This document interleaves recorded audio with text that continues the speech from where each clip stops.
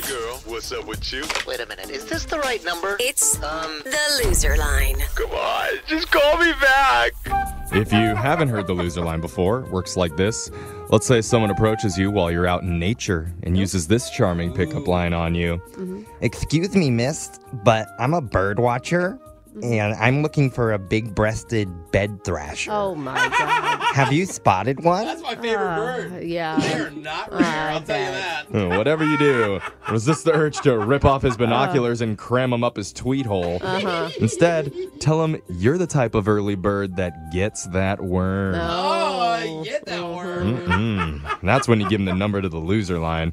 So hopefully he leaves you an awkward voicemail that we can play on the air. Voicemails like this one. Next message. Hey, Alice, it's Dean. I was the guy doing laps next to you at the pool. I just wanted to say it was really awesome chatting with you in the water, and, I gave it a lot of thought, but I took your advice, and I shaved my back. You're right. It looks so much better. But I want to call and say, first of all, thank you.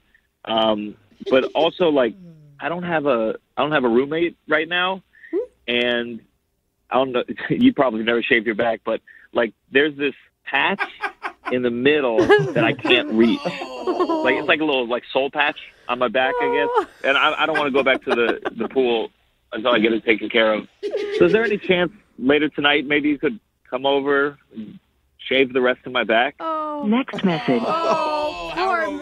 man. But that is a perfect name for it, too, a soul patch on his back. That explains perfectly what was left. Well, that could have been a fun experience for them. She could have come over. Maybe she could have braided it.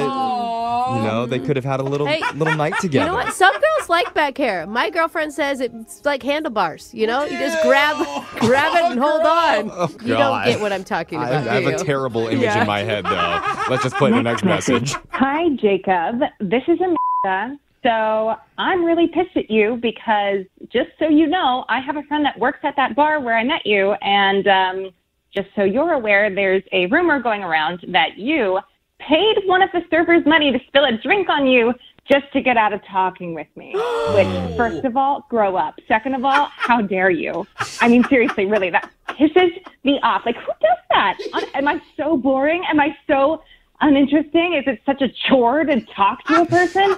What the f*** is wrong with you? I'm a really nice girl. I'm not too bad to look at. I've got a lot going for me. There are plenty of guys I can talk to. And if for some reason that rumor's not true, maybe we can work it out. Next message. What? She's leaving the door open? She did a 180 there at the end. She seems like a delight. Yeah, she does. Dude, how bad are you that someone gets paid to have a drink poured on them? Oh my I've never God. heard of that. I mean, you have to go to that extreme. We all have cell phones for a reason, right? It's to fake an emergency call. That's the only reason we carry those things around on dates. On this girl, though. No. She's extreme. Yeah. Next message. Hi, Miranda. This is David from last week. I know we were hoping to get together, or I thought we might have a chance to get together this weekend, but there's been kind of a change of plans.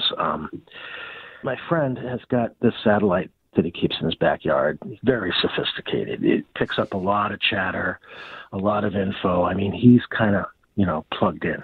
So I just don't think it's a good idea to be out this weekend. And, well, fortunately, I mean, I've been talking to him about this sort of stuff for years, and I have kind of a bunker, I guess you'd call it.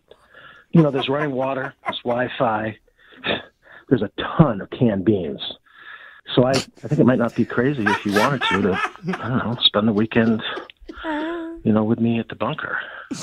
We can, hang out, watch movies and chill. What the heck? I mean, if it really does go down, we could, repopulate the earth. If you get my voicemail, just leave the code word Green Power Ranger. Just so I know that you're in. Next message. Oh my God. This guy's way too Oh much. my God. I have a feeling this woman would rather go down with the ship than repopulate the earth with him. Dude, totally. It makes you fear for the future of humanity because these are the only types of people that are preparing for the end. So when something does happen, this is what the future is going to look like. You're right. The human race, bad now. Going to be way worse after the apocalypse. And only eating canned beans, so just really stinky. Next message. Hey, Melissa, this is Nick. You don't know me, but I'm actually hoping to know you. I know your mom through the library, and believe it or not, she suggested that maybe I could take you out sometime. Like we should go on a date. I know it's kind of weird, but your mom seems really cool, honestly. And if she hadn't have even mentioned you, probably would have asked her out. But hey, that's why I'm calling you, right? I feel like I'm going to date someone in the family, and you're probably a little more age appropriate. So yeah. Next message. Oh my God. I'm just reading between the lines about what that happened. So clearly he was hitting on her mom, and then the mom gave the loser line. Yeah, no, honey, call my daughter. Yeah. Here's her number. I mean, mom librarians are even passing out the loser line, which is pretty impressive, you know? Yeah, I think that's definitely a new low for this segment. We got book nerds and bunker dudes today, so not looking good for us. No. Remember, listen to the loser line regularly at this time every week.